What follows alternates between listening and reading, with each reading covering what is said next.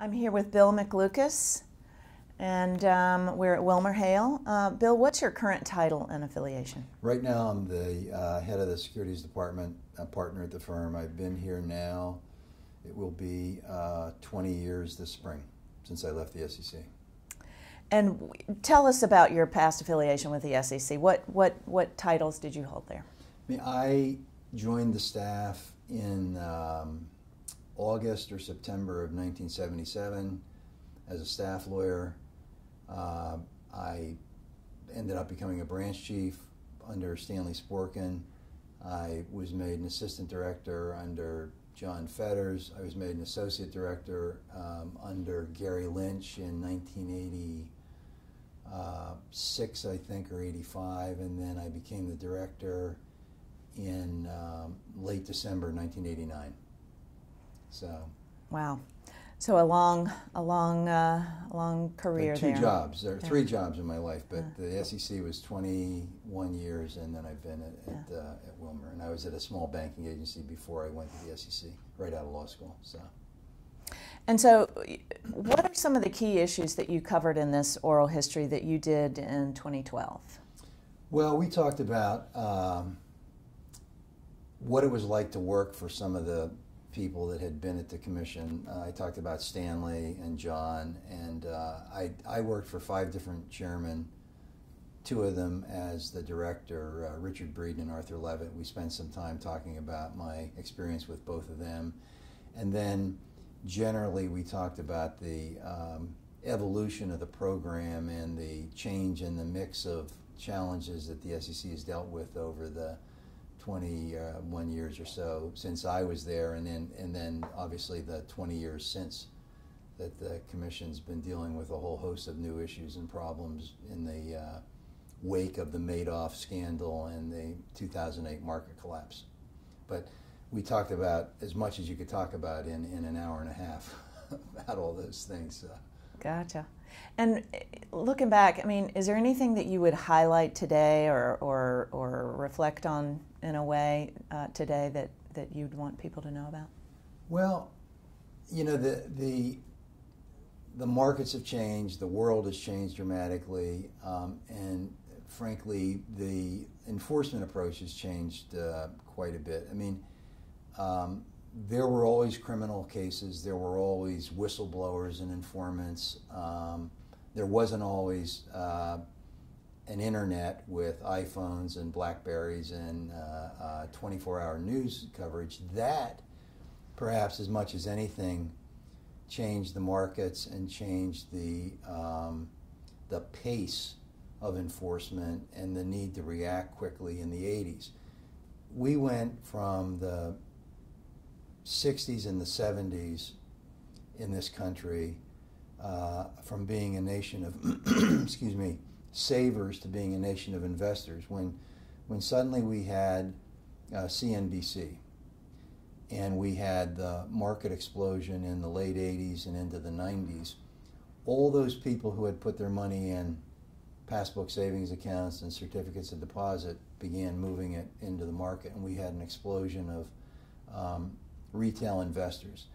That really had an enormous impact on both the size of the market, the pace of trading, and the need basically to refocus the enforcement program in a way that was directed at individual investors, protecting retail investors, and frankly dealing with a market that just changed so dramatically from what the country had been accustomed to for several decades before, you know. Interesting. So, Bill, you were one of the founding trustees of the SEC Historical Society. Why do you think it's important to preserve this history? Well, you know, first of all, it is a great agency, and the lore and the history of the agency are probably as important as the law and as the enforcement program or the policy initiatives of any particular commission or any particular chairman. And I think you'll learn a lot about yourself, and you learn a lot about the way the government interacts with people and the way it ought to behave by looking at where we've been and how we've done things. I mean, one of the risks I think we have in this environment, because of the pace of things, because of the internet, because of the enormous appetite to see immediate results and to, bring cases that have a bigger fine and a larger penalty and a larger disgorgement, is we forget in some respects, that there's a broader process that the agency, in my view, should stand for. It's not just law enforcement. It's a way of dealing with not only protecting investors and protecting the retail markets, but the process part of it is as important as the outcome, and the sense of being compassionate, being fair, being balanced, being disciplined on both sides of the table is important. I mean, post-Madoff and post-market collapse, the political climate, and if you were to ask the man in the street what his view of corporate America was, you'd have gotten a very, very critical and negative perspective. That fueled an appetite to go out and find the bad guys and punish them. And there certainly were people who did bad things, broke the rules, were aggressive beyond what was appropriate. But the broader issue of who was responsible and how did we end up with a market collapse was so diffuse, and a fair amount of it could be laid to rest at the feet of people in Washington, not necessarily just on Wall Street. I think that got lost in the mix, and we ended up seeing cases brought, penalties demanded, and sanctions imposed that were disproportionate sometimes to the record and the facts in some of those cases. And to me, a little bit of more sobering appreciation of history and of what the agency has always stood for would have been valuable. And I think we were in a political climate where that was unlikely to be something that we could probably expect. But I thought that the enforcement reaction, while understandable, was, sometimes a little too aggressive for what the record and what the facts warranted.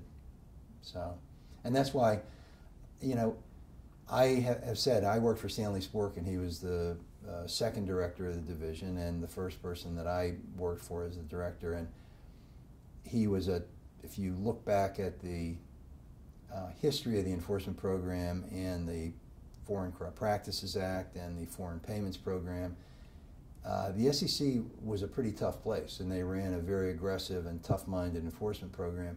But the worst thing you could do as a staff lawyer was have the defense lawyers and the client get in front of Stanley, because he had such a big heart. I mean, he would settle a case, he would make concessions, he would make a judgment about whether a company was really a bad enterprise or whether an individual was a bad person. And if he believed that there was a deal to be made and somebody wasn't as villainous as the staff had perhaps portrayed them to be, Stanley would find a way to give them a break. And over time, I think, as I get older and my hair gets grayer, you start to appreciate that there's a considerably more gray in the world than black and white.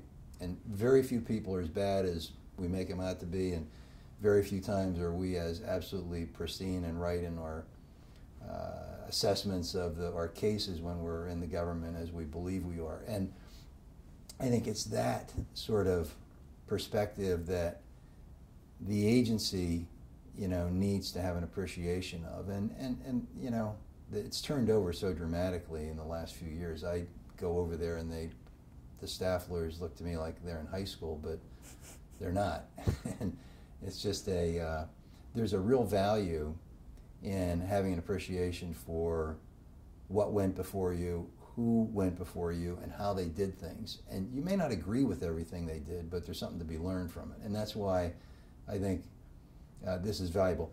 Can you imagine what it would be like if we had actual live video or footage of Jerome Frank or Joe Kennedy or Justice Douglas as the guys who really were at the agency when it was formed? I mean, it would have been pretty remarkable. And there, Seligman's done a remarkable book on the SEC and the transformation of Wall Street.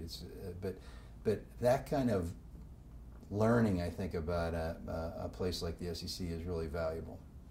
So, thank you so much, Bill. Okay, thank you.